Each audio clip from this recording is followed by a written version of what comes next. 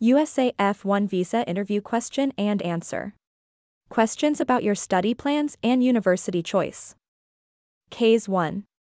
What are your reasons for choosing this specific university? ANS 1.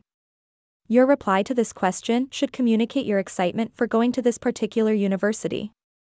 You should be able to speak specifically of your choice and benefits to you from the university's ranking, faculty, facilities, programs, affiliations, alumni profile, etc.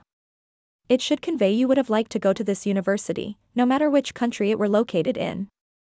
For this you can read up on the famous professors with details, books and famous research papers published by them, accolades and awards they have won. You can also find out about notable and well-known alumni to be able to speak of them specifically. Case 2. Why don't you do this course in your country? ANS 2.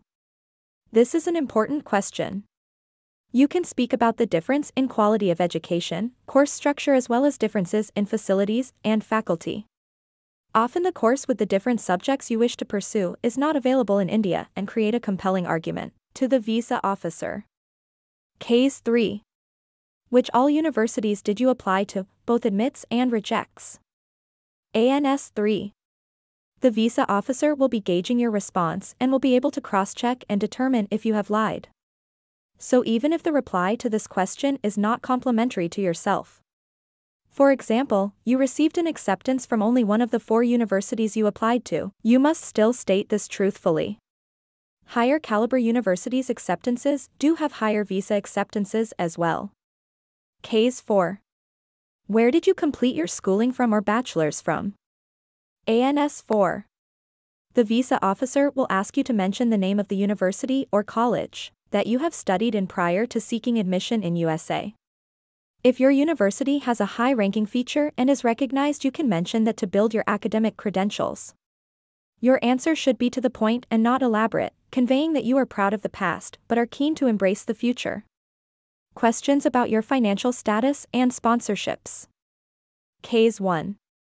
Whom are you being sponsored by? ANS 1. The only way to finance your education would be by either scholarship or sponsorship.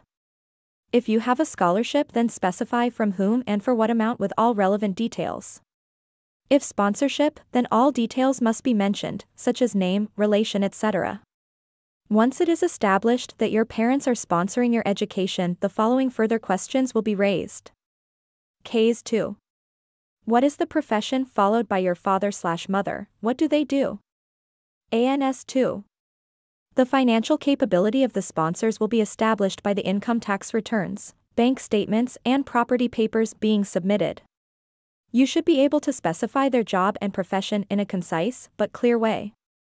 Such as, my father is a businessman who is in the space of chemical trading for 20 years now, or, my mother is a chartered accountant working with Deloitte and Company in the capacity of senior manager. Case 3. What is the annual income of your father/mother/sponsor? ANS 3. The annual income, if it can cover the majority of your education costs, along with loan documents submitted, are perfect proof of ability to meet education costs. Case 5.